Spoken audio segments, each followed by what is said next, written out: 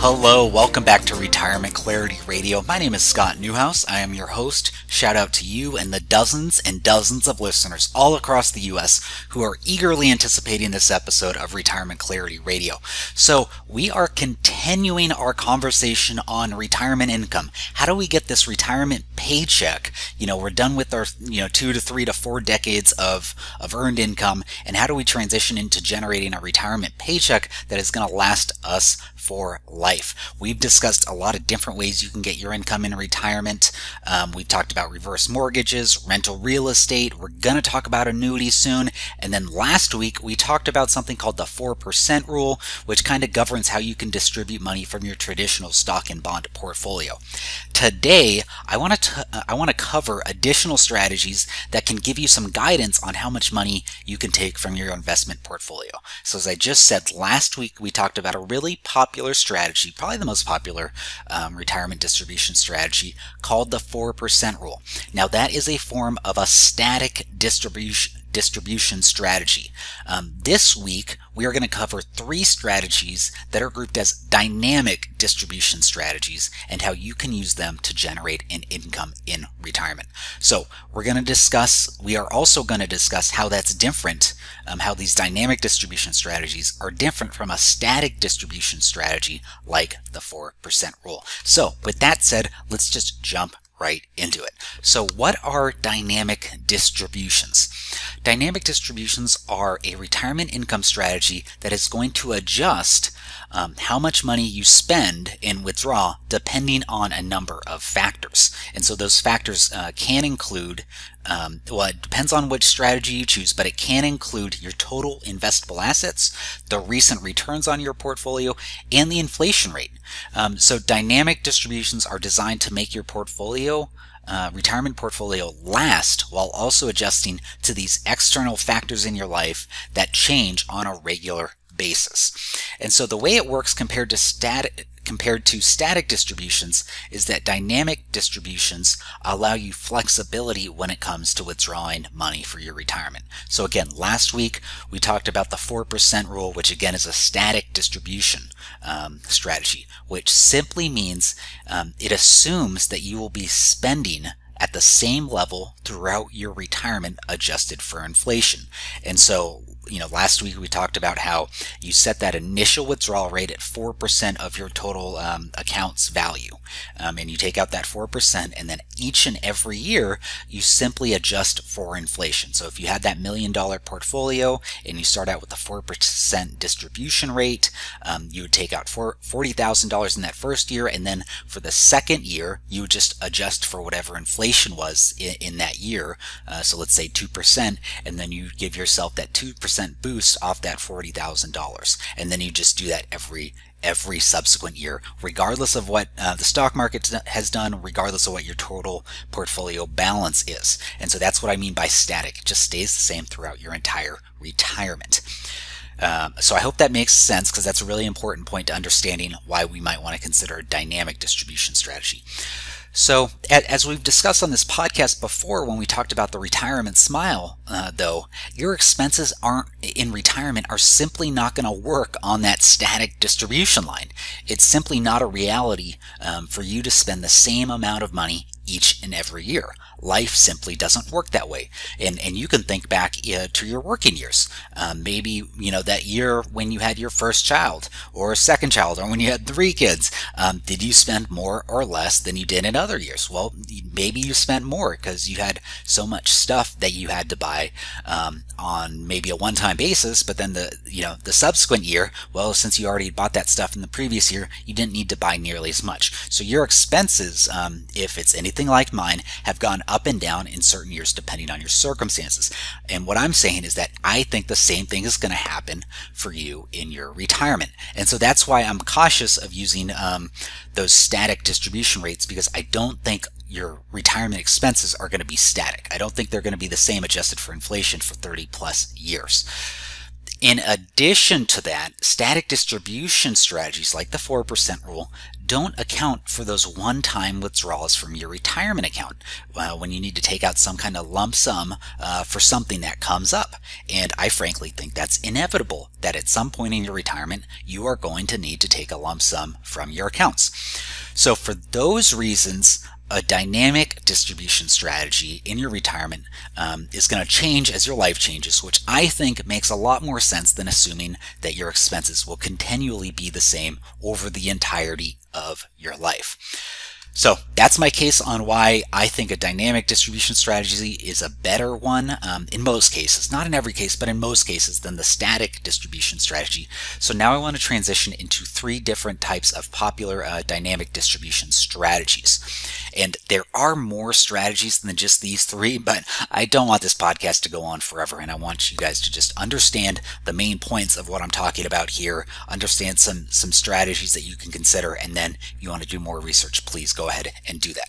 So the first dynamic distribution strategy that I have is withdrawing a fixed percentage each year. And yes, this well, let me get into this and I'll explain how it's different than the 4% rule. But this is one of the simplest ways to use dynamic distributions. You simply withdraw a fixed percentage of your portfolio per year each year. Now, this is different than the 4% rule because, again, the 4% rule assumes that you take out 4% in your first year of retirement and then adjust it for inflation each and every subsequent year.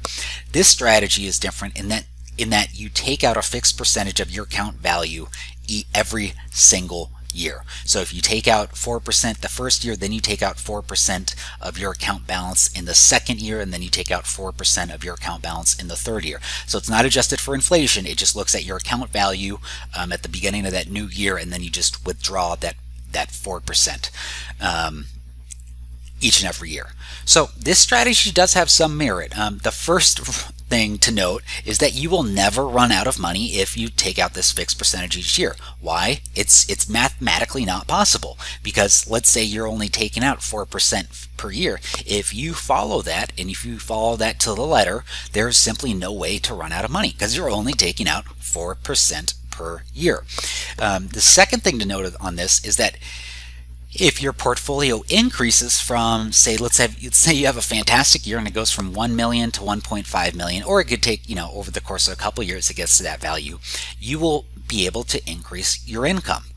Because 4% of 1 million is $40,000, and then let's say your portfolio grows to that $1.5 million number, then your new distribution will be $60,000. 4% of 1.5 million is $60,000. So that's a significant increase in your income, and you were rewarded with that higher income because your portfolio account grew so much. Now, on the other hand, and this is a downside, if your portfolio drops, then your income is going to have to drop as well. So if you start out with that $1 million account and it drops down to $700,000, which has happened before in the market, and boy, it will happen again. Have no idea when, but it will happen again. We're going to have a 30% correction at some point. Then your $40,000 of income drops to $28,000 per year if you're following that fixed percentage each year at that 4% range. So with a fixed percentage each year, you can withdraw more when the market is up and withdraw less when the market is down. This allows you some flexibility in terms of your income when your portfolio is doing well, and it also protects your portfolio and your retirement from disaster when you have poor market performance.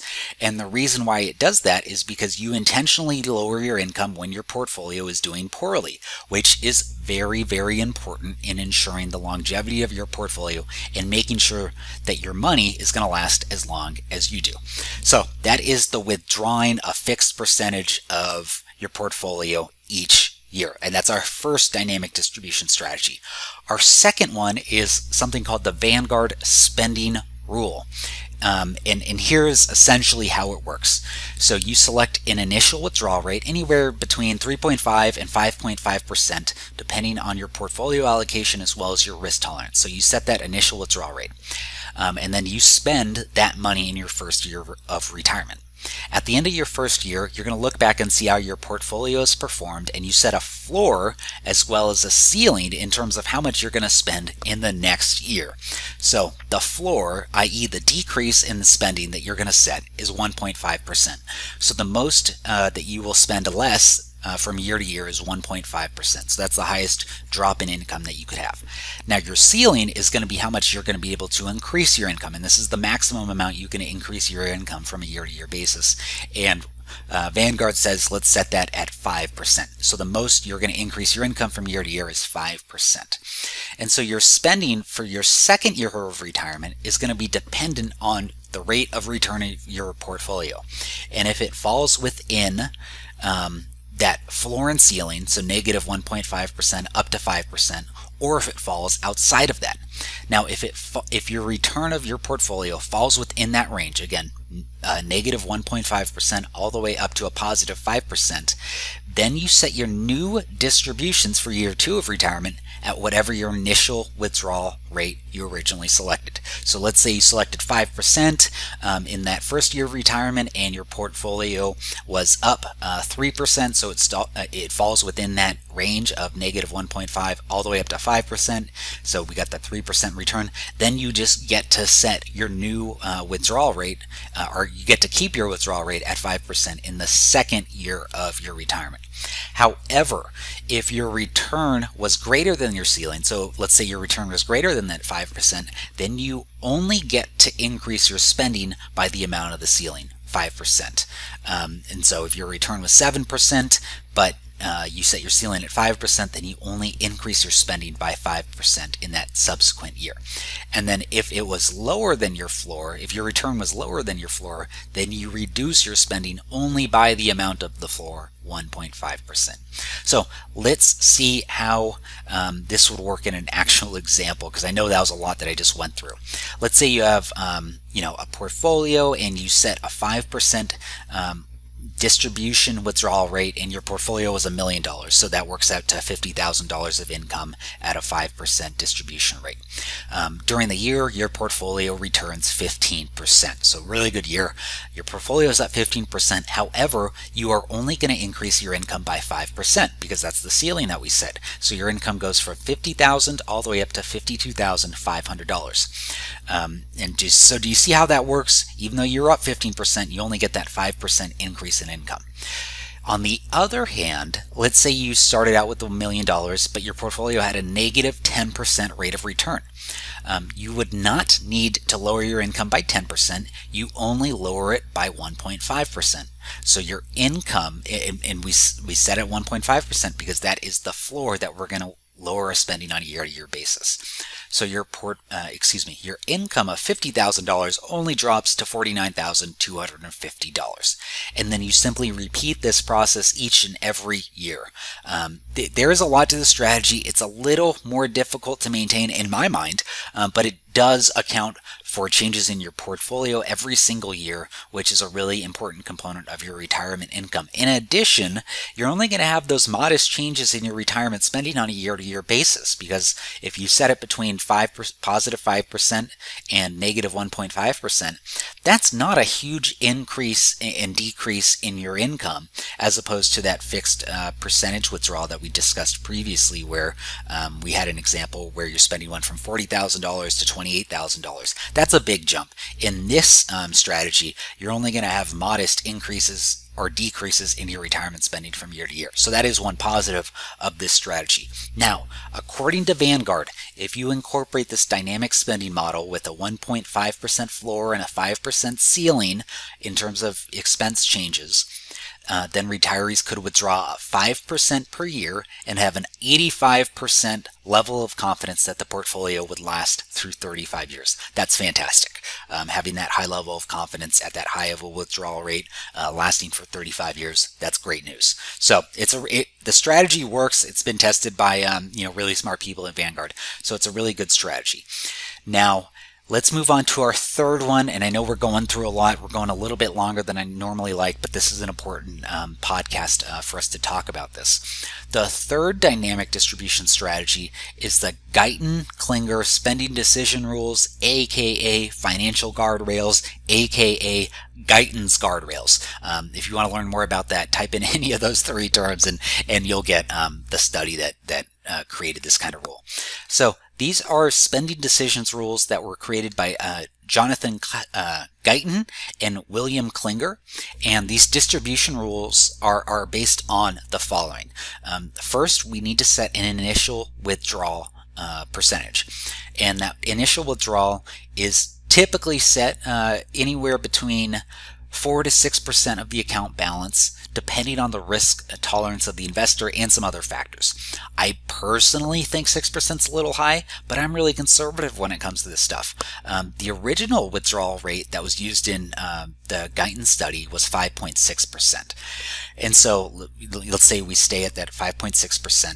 What you are trying to do in your overall strategy is set two different types of financial guardrails. And so just picture this in your mind. You have a guardrail at the very top, and then you have a guardrail at the very bottom. And what you're trying to do is you're trying to make sure your overall spending and your distributions fall within your top guardrail and your lower guardrail. And so this is kind of how it works. The first thing that we need to do is we need to make sure that we preserve your capital. So this is the capital preservation rule, and this would be the lower guardrail. And what you need to do here is you need to reduce your annual spending by 10% if your current withdrawals exceed 20% of your initial withdrawal rate. And so let me put this into English, and then we'll get to an example down below. So let's say your portfolio goes down by over 20%. Then what you need to do to stay within these guardrails is you need to reduce your annual spending by 10% so that you are not distributing too much money when your portfolio is down significantly.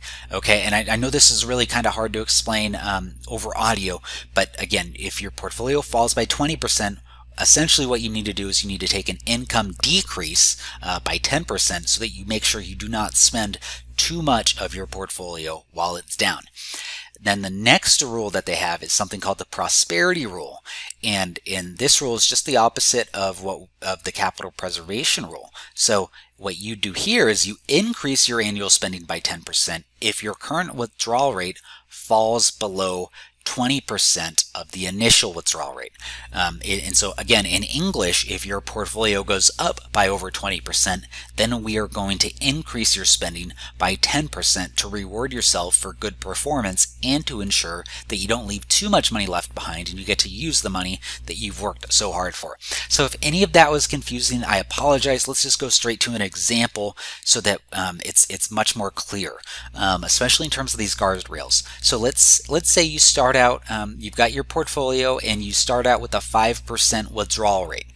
What we're going to do is we're going to set our guardrails up between 4% of your portfolio and 6% of your portfolio. And so what we're going to do here is we're going to track your withdrawals so that your withdrawal rate is always between those percentages. So if your withdrawals start at 5% and your portfolio falls, if the balance falls to the point where your distributions exceed 6% of your portfolio, then we would need to cut your income by 10% to get you back in to that 4 to 6 percentage point range. And we would need to do that because your withdrawals are outpacing your investment growth.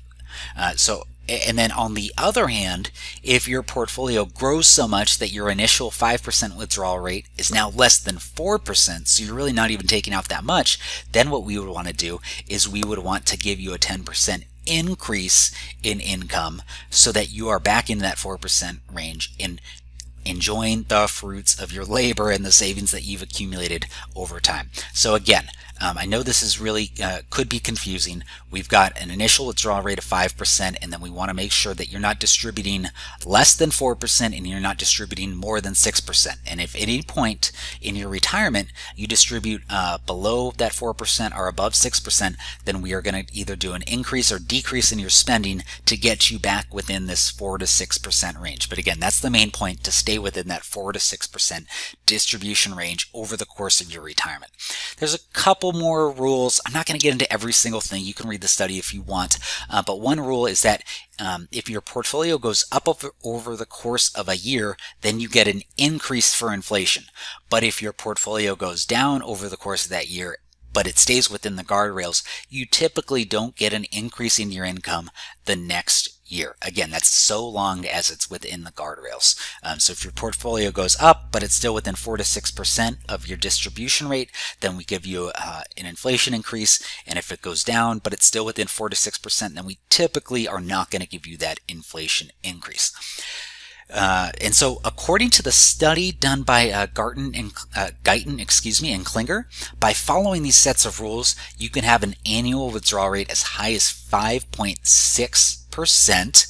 And then you do that 20% above that and 20% below that as the guardrails. And then you would have a more than 99% chance of preserving your portfolio, again, depending on your portfolio allocation and your risk tolerance.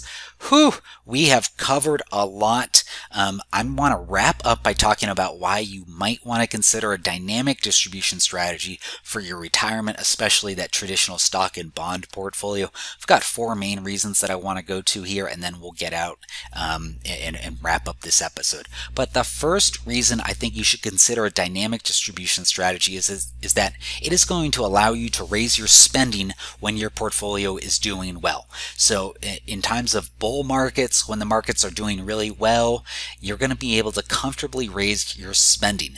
And this is going to allow you the opportunity to upgrade your lifestyle without worrying about overspending during your retirement, because you're basing it off of other external conditions like your rates of return and your portfolio balance. And so you can comfortably spend a little bit more in terms of your income.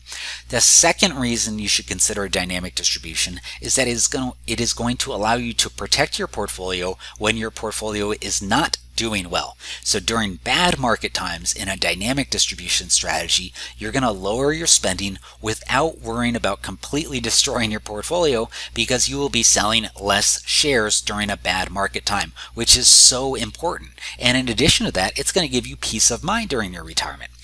The third thing that these types of strategies are going to allow for is for you to better budget your retirement, because you're going to have set rules in place when it comes to your retirement distributions. And that's going to help you be able to better budget and plan, take out the guesswork and uncertainty of your retirement spending.